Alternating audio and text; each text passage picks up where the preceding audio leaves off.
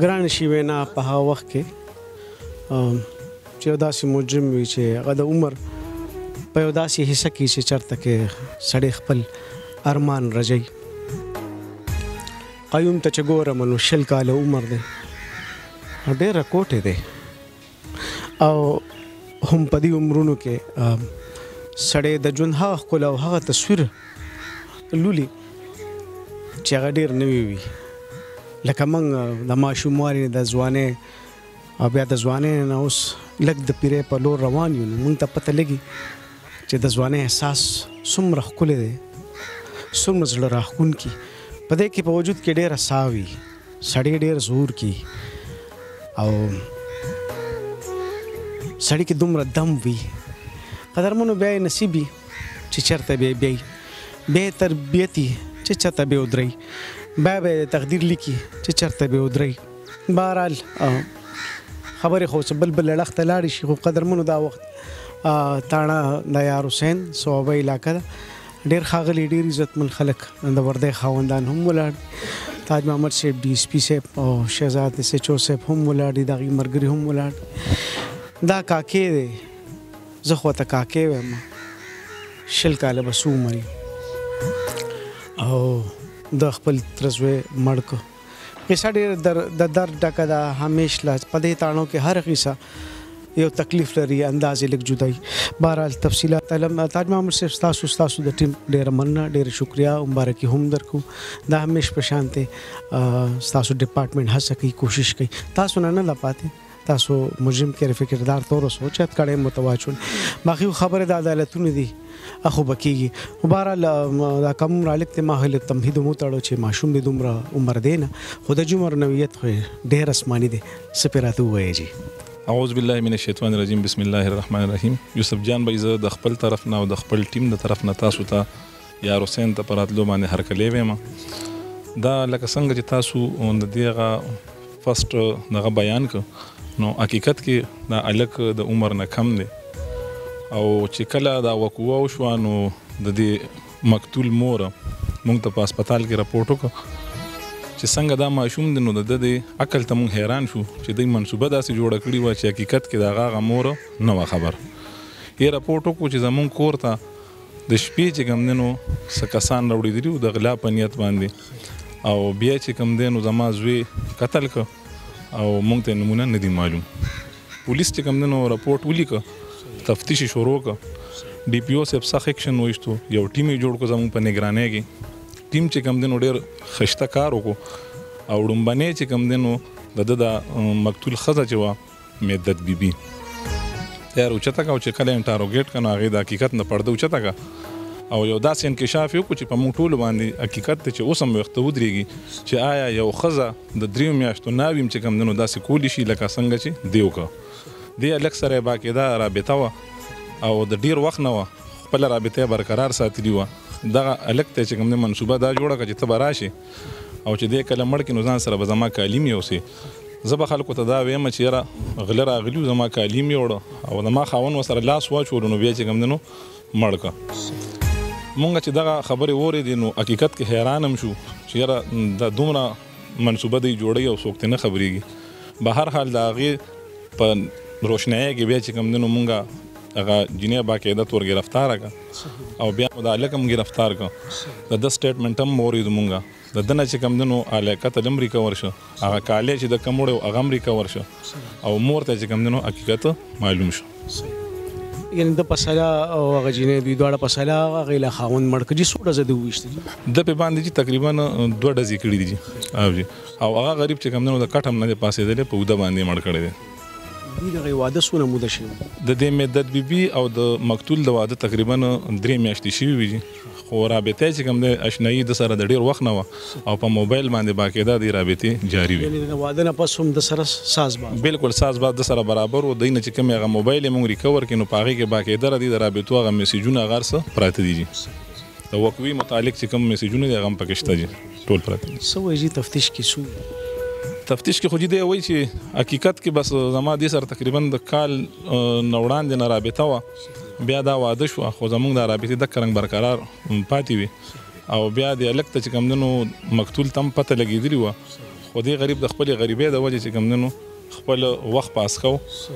او دا پته نه وه چې دا ظالم زما د تره زوی دی به راځي او زما به چې کوم دی نو زندګۍ خاتمه کوي. ډېره ډېره مننه تاج صاحب ستاسو او ستاسو د ټیم قدرمنو. وړه غونډه کې دم اخلو بیا د سره خبرې کوم.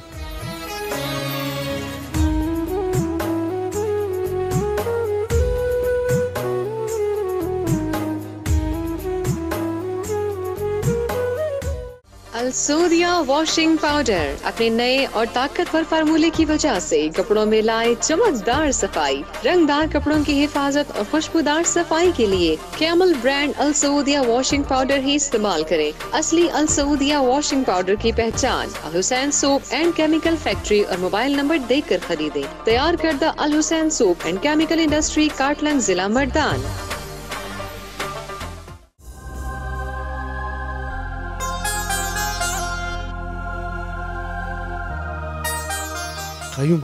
قیوم جی څنګه قیوم جی ټیک څه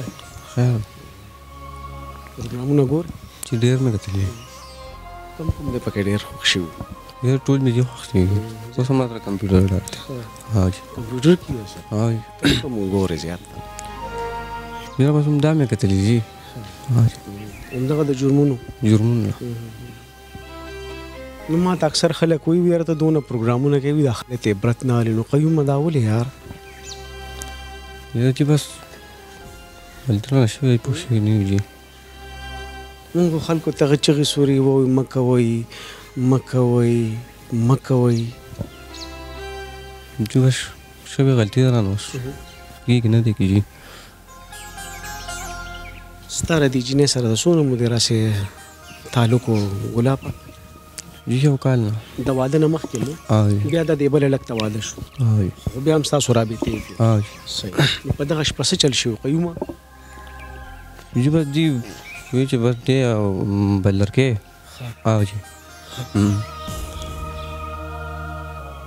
وایي ما په دنیا کې خوښ نه دی. ما ورته خبره خلاصه کړله ما ډېر رامنې لړکه وه ما چې ما دې ما تره زوی په ما لړکې ما سره به دا که شانتي اوسه د عادت کې به زه ټول دغه وکړم پیسې زه لګوم ډېر راباندې مه لړکوه. خو دې وایي چې نه چې دې په دنیا کې ژوندي تا کېدی شم نه. دا خاوند به راله وژنې؟ جي ښه نو بیا هم څنګه مړ کړه قیومه؟ جي بس شپې کې تلې یم 1 بجه. جي ویشتې مې 2 راځه جي. ته ته په کمره کې پټ وې څه چل شو راته ووایه قیومه؟ نه جي پټ وته نه وم تللی یم ورپسې سره. جي دې کمرې ته راغی؟ نه دې کمره کې وم.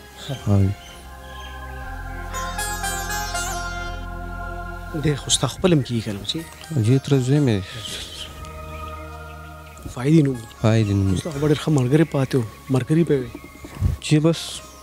ملګری تره زوی خو بس روري. جي ورځ دې پرې کولی شو؟ جي به رول مې شړلم نه دی کړی جي څو شپې دې ما ته ویلې خو واپس راغلی یم خو دې بس ما ته ویلي ته کولی شي چاته ووایه نو ته یې خپل نه دونه مجبور وې چې ډس ته یې جوړ کړې جی بس ته هغه بیبي ته ویې نه چې ته راباندې خاوند ولري نو ته خو به هم بیا زه تورو تمبو په شا زما به هم ژوند ورته مې ویلي مې دا خبرې ډېرې ګرانې دي مې یوازې دا کار زما ستا زندګي بیا نه شي کېدی جی ورته مې ویلي خو دې وي زما یا زما کار دی بیا جی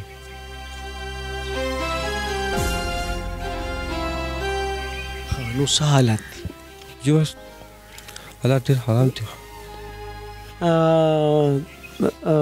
فاید مور خو به ډېره ګډه وړې جی جی هغې چغې اورې هېڅ چې اورم جی او که د خپل زوی ورته پاتې وي نو ښه نه وه یاره جی بس اوس خو غلطي شوې ما نه اوس پیمانتیا پیمان یې پرې ډېر سخت زیات و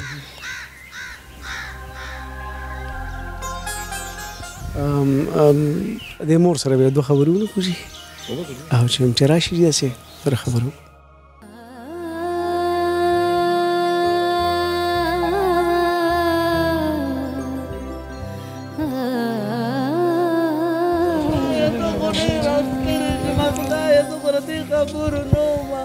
ما په ماشومان واړه واړه لوی کړي په پردو نوړو غوته دې خبرو زه نه وم یا خدایه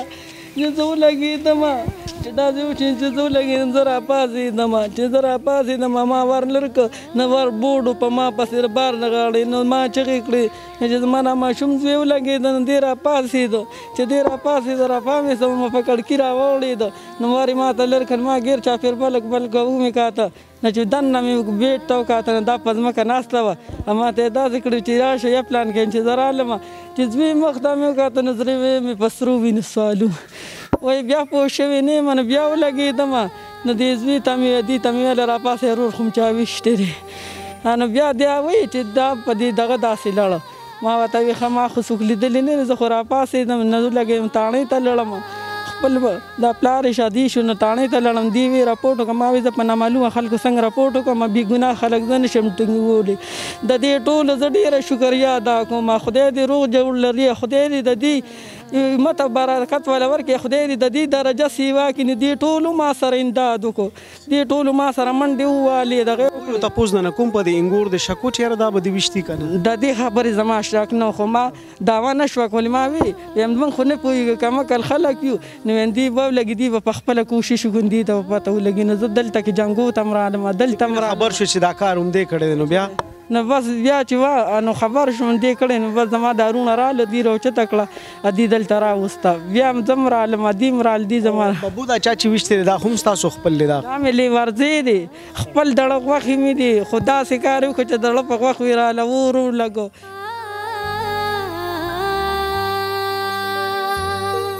لیونی کېږم زما دغه د ګټ یو بچی و لور مې ده هغه د زړه بیماره ده د زړه والونه خراب دي داسې دي خالوې دوی مې بل نشته زما دا بوډا خاوند دی زما نور هېڅ سره وسیله نشته نو بس دغه بچی مې د ګټې هغه عالم دی مړ کړ نو زه وایم چې ما سره د انصاف وشي ما سره د انصاف وشي زه د دې ټولو شکریا ادا کوم چې دې د خدای د دې نه ما درجه سیوا کړي خدای دې ول عمر ژوند ورکړي خدای دې خوشحاله لري په شپږ نیمو ګنټو کې دې ما سره ډېر همت کړی دی او ډېر والا طاقت خدای دې ورکړي امین ثم امین وایه ابو ته څه وی حجما ما وکړه ته بچی یې د ماف کېدو نه زوی قاتلې ته په هېڅ حالت کې زه وایم چې زما د انګور او دې دواړه پانسي شي ما ته د انصاف میلو شي زما خو لږ غوښې دي زه خو ډېره تباه شوم برباده شوم زه عجزه فقیر یم زما کور زما د وروڼو لیدلي دي زه په ډاګه ناست یم ما کره د روزۍ درک نه زما دا بچې د ګټې وه د وټې د ماله ګټه وټه کړې ده ټیک ته بابو زه د سره خبرې کوم تاسو هلته کې کښېنئ ښه زما خبرې ته وکشه ښه ښه قیوم بس تا سره هم نه خبرې ختموم ګوره ودې لیدل که نه په دې امور څه تېرېږي ګرانې که نه ډېرې ګرانې خبرې جي وروڼه دې شته جي دا ما موږ هم دوه وروڼه یو جي پلار دې څه کار کوي پلار مې مړ دی جي جي مطلب ته د یو کونډې زوی د یو کونډې زوی مور به دې څه کوي جي مور حالت مې ډېر خراب دی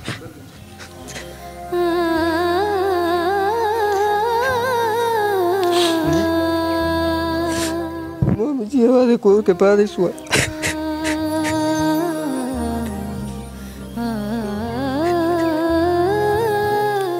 وای قیوم شابه یو به ما کوم ژوندګي تباه شو مور مې لاړه غوړه تباه شوه ډېره مهرباني ډېره شکریا تاسو صاحب ایس ایچ او صاحب تاسو د ټول ټیم ډېر مننه ډېر شکریا بس یو دوه درې خبرې ختموم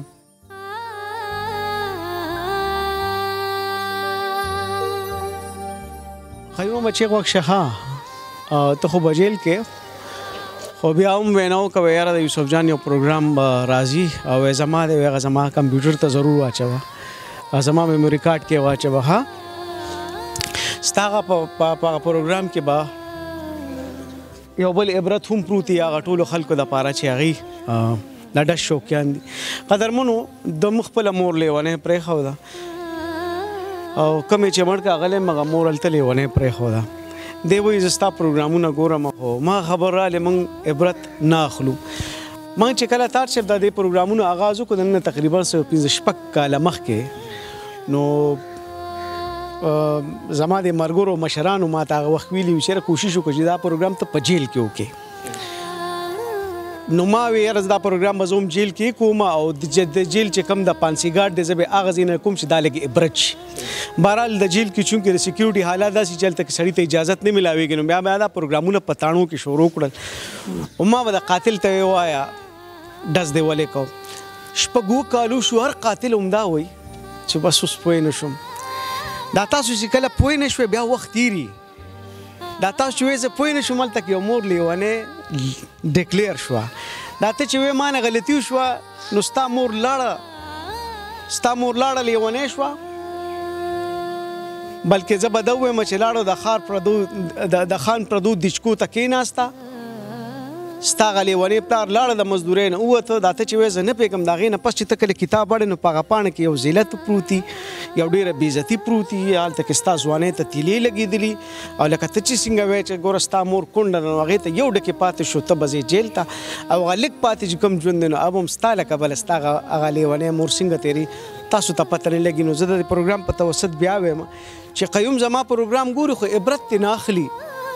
نو تاسو ته دا گزارش کوم چې د عبرت وانه غشته څونه بکړیږي دا خو صرف اولنې قسط د جړه په